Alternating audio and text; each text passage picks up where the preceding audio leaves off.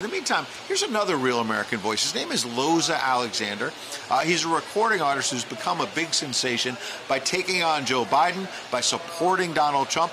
He's got a wonderful song called Let's Go Brandon that you've probably heard. He joins us live right now. Good morning, Loza.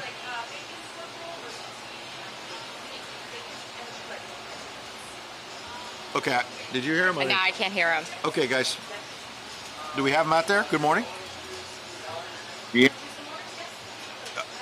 Okay, now I hear you, Loza. We can hear you now. What's it like being kind of a Trump-supporting recording artist right now in this sort of cancel culture world? I'm looking at some of your songs. In addition to Let's Go Brandon, you've now got a song about Elon Musk that people can download at Apple Music and everywhere. Dear Trump. You know, Musk has become someone who's taking on the Biden White House. He wants to buy Twitter and make sure it becomes more fair for conservatives. What's it like being a recording artist who supports Donald Trump in this cancel culture right now? And it feels really good. It feels amazing. You know, a lot of people, need this. You know, a lot of people need their voices heard. A lot of people aren't able to get their voices heard. And, using my platform and my voice to be able to bring it out, it's an amazing feeling. You know, a lot of artists right now aren't putting out the truth, but I feel like it's getting, to a point where people aren't going to have a choice, these artists and stuff like that, man. So just opening up a new wave it's the best thing ever. It really is. Loza, it was super impressive. It was just days from the time of the chant at the NASCAR race when the Let's Go Brandon phrase became so famous that you wrote and produced and came out with this song. What was that process like?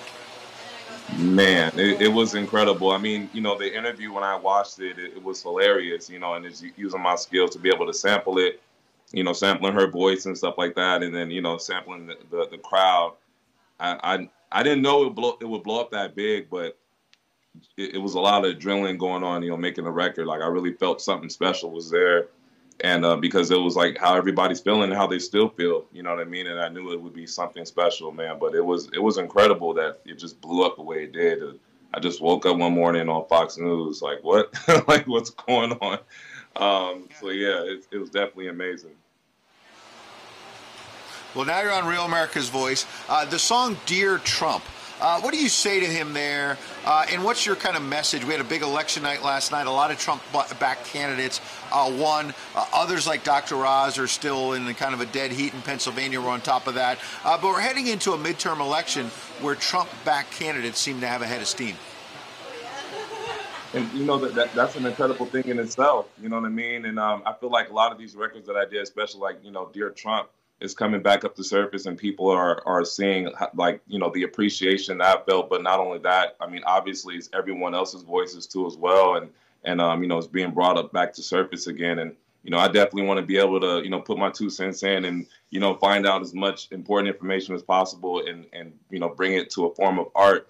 And I feel like it's going to influence a lot of the younger generation as well, to vote in the right people, because right now it's a very crucial time to do that, obviously, because they're trying to turn our country into a communist country. You know what I mean? So, but yeah, it's an incredible feeling, and just looking forward to continue putting the truth out there. That's great. I want to hear some of these songs. I want to hear some of the songs, and I know that the Let's Go Brandon's got some lyrics that we can't sing here on TV. Can we get the clean version of Let's Go Brandon? We get a little bit of that? I don't have the clean version handy on me right now. I ain't gonna lie to you, but yeah. All right, but give us a few of the lyrics. So what are some of the clean lyrics? Give us a little bit of it. Hold on, I got it right here. I don't know if you guys can hear it. He said, but can you sing it? We want to hear you. You know what they said? Joe Biden. You know what they saying? Joe Biden. Yeah, I said, you know what they saying? Joe Biden. Yeah. Hey, you know what they saying? Hey, you know what they saying? Hey, you know what they? They're gonna verse y'all up. Sing it with me, y'all at home. And I said with a passion as I pull off in the Aston. Don't nobody like it. So try to cover up and tell the people, go, Brandon. We know what they saying, though. You can hear the chant in every post. Don't nobody want this commie because he's not in China. Everybody hated Trump, and now they out to catch a body. That's what they get for treating us like we in Squid Games. Green light, mandate, like he's insane. These times, people waking up to everything. Go Brandon, but we all know what the saying means. Joe Biden. Yeah, I said, you know what they say about? That's the record, man. That was amazing. That was amazing. You know, I felt like it was a morning, and you had a slow. We were trying to get the engine going, and then the Aston Martin all of a sudden was like purring. Turned it right up. And you just turned it on, and now people see why you're a recording artist that has been a great sensation. Loza Alexander, will have you back. Check him out, Apple Music, Spotify, all the rest. You can download it. He's on fire. You can see why. Loza, thank you for coming on. That was awesome. Thanks so much. Thank you. Appreciate you guys for having me. Thank you.